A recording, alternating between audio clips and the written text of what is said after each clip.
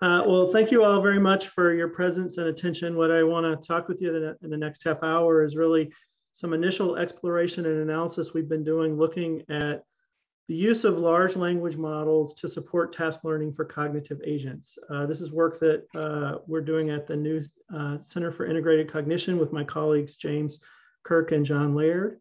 And we certainly are grateful to the support and sponsorship of the Office of Naval Research for this work. Just wanted to mention in starting that the Center for Integrated Cognition is a new AI nonprofit. We're really focused on tackling basic research that requires multiple reasoning and learning methods and applying them across a variety of domains. So John Laird and I founded it in March, and we're just getting started and excited to share this new work that we're doing at this new center with you. So I'm starting with a kind of motherhood and apple pie slide, but the reason for that is the feedback from the reviewers, which was a little bit like language models may not be a good use of your time. So I wanted to kind of frame what we're doing by talking about the need for an agent to access information from outside of itself. For any kind of long-lived agent, we would expect that agent to need to access information. We sort of know from our deep reinforcement learning colleagues that experience can be a great teacher, but as we heard this morning, right, if the knowledge is out there already, why would I spend time learning it from experience? Why shouldn't I just go get it? I really came at this problem originally a couple of decades ago, kind of thinking about our earlier talk, immediately preceding this one, Jesse's talk, by thinking about how agents could use highly curated sort of bespoke knowledge bases built in ontological languages. Today, that might be basic formal ontology. A couple decades ago, it was more semantic web stuff. But there's this range of knowledge sources that an agent could use. Some of the work that has been done at University of Michigan by John and James is really looking at how can an agent interact with a human and learn and extract information from that human to perform new tasks as well. These different sources have different characteristics, and one of the key characteristics that we're interested in thinking about in terms of language models is the breadth of knowledge that they provide. So I mentioned that those ontological knowledge bases are very, they're manually curated and highly accessible to an agent, but they also aren't typically very broad in their knowledge, whereas the internet, or a library of books would have a lot of breadth of knowledge, but then there's an issue of accessibility, and certainly people, like we heard in the previous talk, are working on making that kind of knowledge accessible to an agent. So I want to ground this a little bit more by talking about a potential application domain. This is not, these images on the left, on the right, excuse me, are intended to be a little bit obvious that this is aspirational kind of work, but it is inspired by the work that's been done on interactive task learning at the University of Michigan using Rosie, which is something that we've kind of been thinking about as a place to start this work. And so imagine that you have a robot, and that robot is supposed to work in a variety of environments in which it helps a human, a house, a home, an office, a warehouse. And of course, the robot would be provided with general task knowledge, but as soon as it got into a specific environment, it would need to start learning new things. So if an office environment, maybe in an office environment, it knows how to tidy up, but it's actually been put into a law office where there's a library, and now it needs to know how to tidy up a library, which may not be something that was provided with originally. Maybe you come into a household where they make yogurt, and so you need to learn how to make yogurt. So those are the kinds of things that a robot or an agent like this would be immediately faced with. Now, with today's ITL, an experienced human instructor can probably teach that agent to do these tasks. But one of the challenges is that the current process is pretty tedious and time intensive. So you might have to explain concepts. You might have to connect, sort of the human interactor is having to connect concepts that the agent needs to other concepts that it knows. Another very basic problem is a human instructor may not always be available. So we're thinking about this problem of external knowledge sources in the context of supplementing human instruction, making that human instruction more valuable and less tedious and time intensive for the human. And what we're going to talk about today is really, okay, let's think about language models as that potential source. So what would be the potential of language models, as well as what are some of the challenges in using them? So we're going to talk about language models a little bit more, but I just want to give you one more example before we get further into this, which is during COVID, I learned how to make yogurt, which was not something that I ever imagined that I would do, but I regularly make yogurt now. And certainly if I had a household robot, I would ask my robot to learn to make yogurt. So I might say, I'm going to teach you to make yogurt tomorrow. And the robot says, I'll prepare. And maybe unbeknownst to me, the robot says, I don't know what yogurt is. So what is yogurt? And it actually turns out if it asks a language model, in this case, it's asking GPT-3 from OpenAI, what is yogurt? It will get a description back of what's yogurt. For now, let's not worry too much about exactly how accurate the responses are, how difficult it would be for an agent to interpret these. I'm trying to just give a sense of kind of the space of knowledge that might be available. So, okay, I know what yogurt is. What are the steps involved in making yogurt? And I get some information back about that. Do I need any special equipment to make yogurt? And in this case, GPT says you need a yogurt maker and a thermometer. No, I don't make my yogurt with a yogurt maker. So I know that there's some inaccuracy here. But again, the point is these language models appear to have information that would be available, could be useful to the agent if we can make it available. So a little bit more about language models. These are systems that really emerged going back to around 2014 for the first sequence-to-sequence architecture, but they're deep neural networks that are designed to produce sequences from sequences.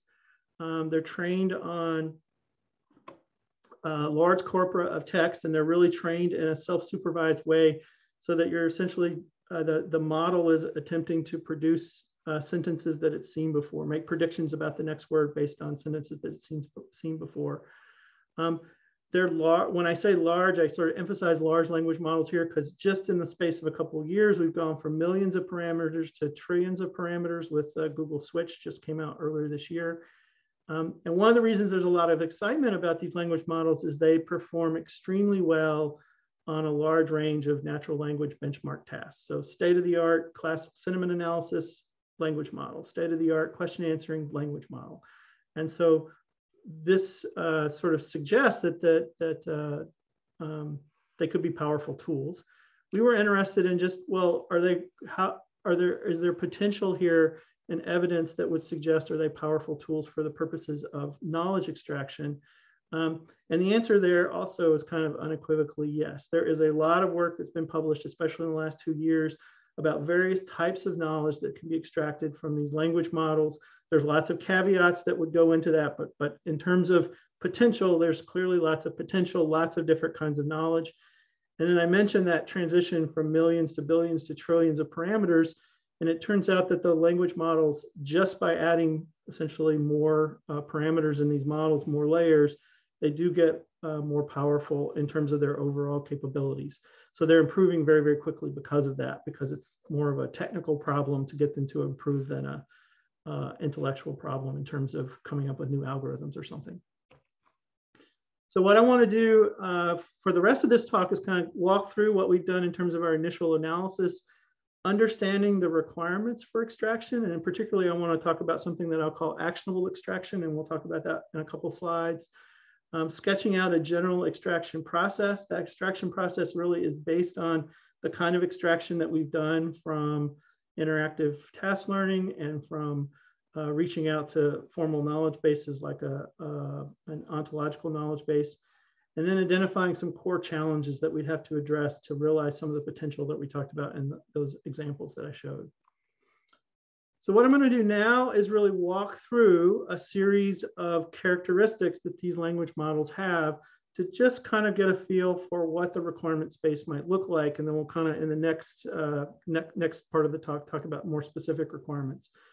So one of the characteristics of these language models is that we think, we meaning kind of a lot of people, not just our group, think that they have a lot of knowledge embedded within them that could be exploited. So I mentioned, it knows about GPT-3 knows about yogurt. It also knows about tidying up an office.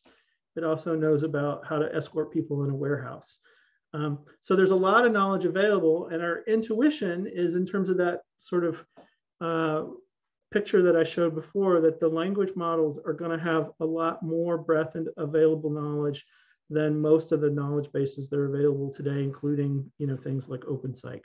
So So that's our intuition. Not, we haven't proven that yet, but that's part of the real opportunity here is if they really have all of this knowledge available, then can we exploit it and use it? One of the challenges associated with all that breadth and depth of knowledge, though, is where did it come from and is it any good? And so whatever knowledge you get out is going to be conditioned upon what went in. So here's an example. I asked GP3, how long can I leave milk on the counter? And it comes back and says, well, whole milk, you can leave 3 to 5 days on the counter. So that's clearly a problem. Another thing is that the timeliness of the data. So if I ask it, who's the current leader or candidate, it gives me the right answer. But if I ask it, who's the current leader of the UK, it actually does not give me the right answer. It gives me the answer at the time at which it was trained, which then was Theresa May, Prime Minister of the UK. So there's going to be problems with the accuracy of the knowledge, and sort of that will be a key issue as we go through this. Another key issue is the relevance of the knowledge. So just like knowledge bases, the language models have no awareness of your context, of the agent's context rather. And so can I leave milk on the counter? Why is it giving me that response to can I leave milk on the counter? Well, there's some probabilistic weights and milk and duration, that's normally how long can I leave it in the fridge? And so that's the answer that I get back, even though that's not the question that I asked. If I very slightly change the question and just say, how long can I leave milk sitting on the counter, I actually get a better answer, a more appropriate answer for my current context. And so this now becomes a challenge for the agent to know how to construct these questions to a language model to essentially be able to get this kind of relevant information back. These language models tend to be also super sensitive. So they don't have knowledge of my context. And here it says warm until it reaches 85 degrees. Now I mentioned that I learned how to make yogurt. So I know that 85 degrees is a centigrade degrees, but that's not explicit here. It turns out if I ask the same question and only change the spelling of yogurt, I get a different result, which in this case gives me degrees Fahrenheit instead of degrees Celsius. So the sensitivity issue is going to be a challenge as well. Another important characteristic to point out is that the language models have no situatedness of the specific situation. So it can't tell me whether I have a yogurt maker or not. If I need new filters for my air conditioning system, it can't tell me anything about that. And this is also true for everything that we've talked about today, other than that direct human interaction. But this is also why that wanting to make the direct human action be more about that specific circumstance and let all the other things that need to be learned by the agent come from other sources important, because that's where the human interaction can be really important, is making it specific to the current situation. Even a book has metadata associated with it. If you turn to the front piece, you'll find out who the publisher was. The publisher might give you some sense of the provenance. Language models today, we just don't have that kind of metadata about the language model itself. Part of that's because people haven't actually figured that out yet. It's not just that it's not wholly represented, it's not understood yet. And that's going to be a challenge for using these, because an agent needs to know where it can, one of the questions it's got to ask is, where do I go to find this information? And that information about what the language model could provide just isn't available yet. Accessibility is also an important characteristic. All the examples that I've showed you so far, the responses have been in the form of something that looked a lot like natural language. Well, if my agent can read natural language, why am I using a language model? So for agents that don't have full natural language capabilities, this notion of matching the language model being able to match to the agent's capabilities to understand what it's producing is going to be really important. And then last is this notion of kind of how do I use these language models as an agent, given that they are very large, they have computational demands, there's latencies involved with using them. And so those are potential things that we might have to think about in terms of having these agents use these systems. So given those characteristics, I want to just kind of come back and think about the goal, or communicate what the goal is again, which is this notion of what we think about as actionable extraction. So what we're really interested in evaluating is to what extent can this extracted knowledge that we get from one of these large language models be used to enable new task performance or improve task performance. And for us, actionable does not mean that it needs to be complete, right? So it very much could be that there's a human still involved in this interaction. It could be that there's ontological knowledge bases and so forth that could be involved, but it's really, to the extent to which a language model can facilitate that coming online and learning a new task. But there are some important implications from what we just went through. So this challenge of accuracy and relevance and sort of getting information out of the language model that you need is going to be a kind of severe core problem for the agent. And really, if we were successful here, then this seems like it would be highly worthwhile. And if this turns out to be really difficult, it may not be that language models are a great choice. The other challenge is this lack of model knowledge that I mentioned. And so we think that what the agent is going to need here is to build a model of what an individual language model is good for, what patterns of use work on various models and so forth. And then in terms of that inaccessibility problem, do I need to process natural language to be able to use a language model? One of the things we want to look at is the agent directing or having strategies to direct the production of what the language model provides matched to its interpretation capability. I'll show an example of that in a couple minutes.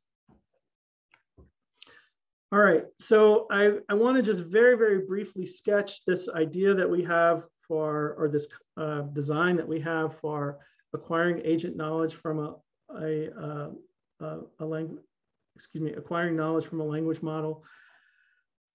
There's really 6 steps that I've seen in various work that we've done related to extracting knowledge from knowledge bases. They all seem to apply here. So I've got to sort of identify a need within, the agent identifies a need within itself to go out and find information.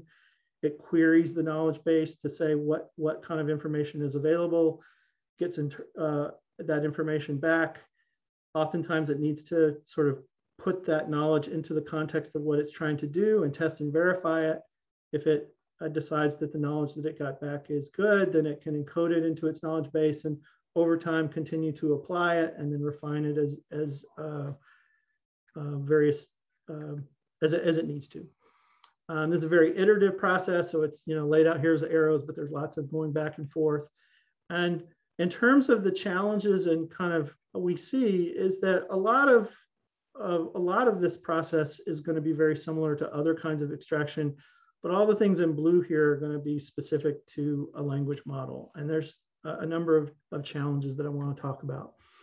So the first is that I mentioned is querying a knowledge base.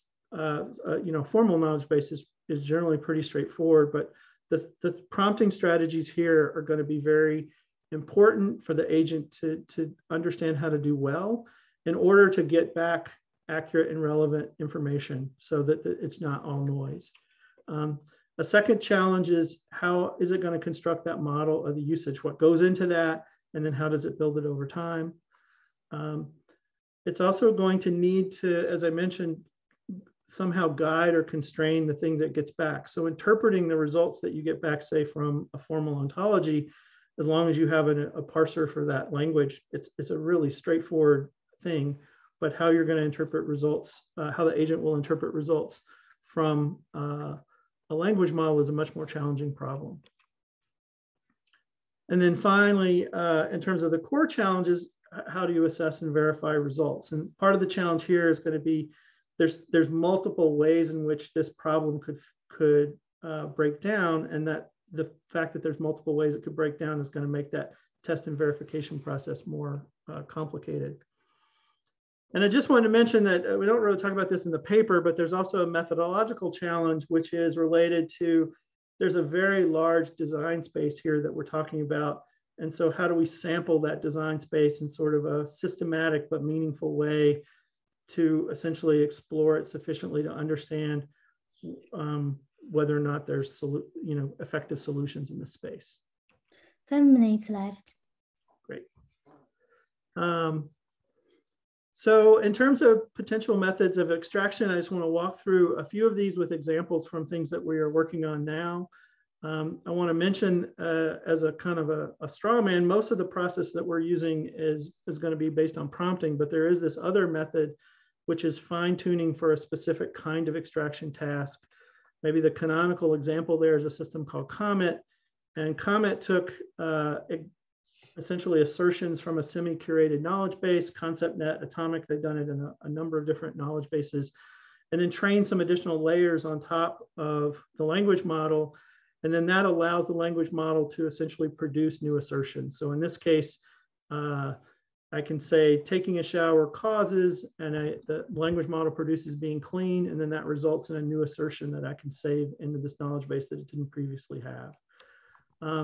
One of the challenges of the fine-tuning approach is it's potentially expensive. So this additional training takes time and takes computational resources, but it might be apt for recurring task that you knew that you were going to do over and over again, so you could pay that cost once and then amortize it. But we've been really looking at these prompting approaches. I'm going to walk through a few prompting approaches, which is one is using kind of a simpler way of accessing information out of the language models and mass language models. Essentially, these are fill-in-the-blank questions. And one of our notions here is that we know a lot about task knowledge and what kinds of things go into task knowledge. The problem space computational model kind of tells us the various components that an agent will need to perform a task. And so we can create templates to do that and extract that knowledge. So here's just a few examples. The arrows are pointing to kind of a few of the examples that have this sort of template-based extraction. And so a robot can mask a package and you get back open, deliver, inspect the package, and so forth. So, you know, this might be a way to extract very accessible information, not a lot of cost, no additional training involved. Context is really important for addressing that relevance problem. And so we know that from work that's been done by others that you can construct, when prompts have semantic similarity to the target, you get better results. So in this particular example here, if I mention household furniture instead of furniture in GPT-3, I get better results than just mentioning furniture in terms of more precise results. So beds and chairs and beds and wardrobes, for example, instead of just chairs and tables. Here's an example, just a very simple example of that from the paper, where if you say a bay is used for a mask, a bay is used for mask, you get back lots of stuff about open bodies of water bays. But if I just preface that with just the two words warehouse robot, then I get a bay is used for storage and loading. So we get back better results just with that simple, very, very simple kind of contextual addition.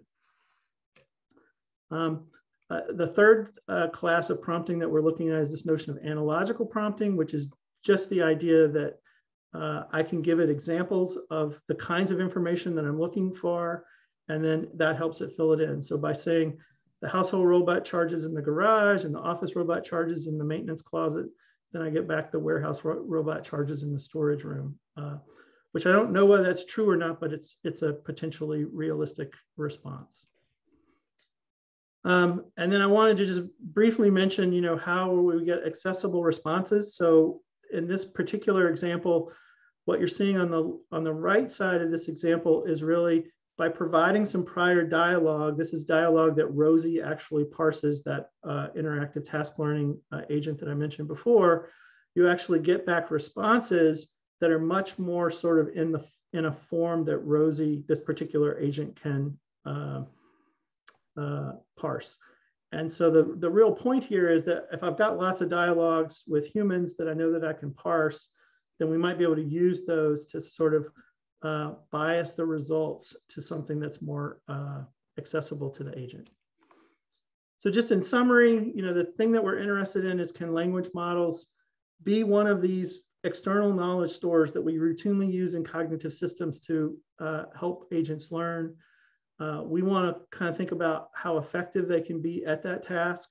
There's lots of positive evidence from that, but there's also some costs and some concerns associated with that. So, you know, is the juice worth the squeeze? That's part of where we are in terms of evaluating this question.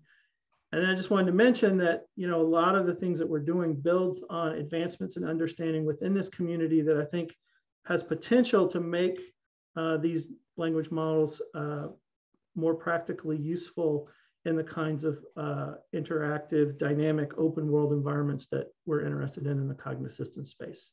So thank you very much. And that's it. That's a good timing. Well done. And you got lots of questions. So the first one is from Pat Longley. Would you like to ask it by yourself?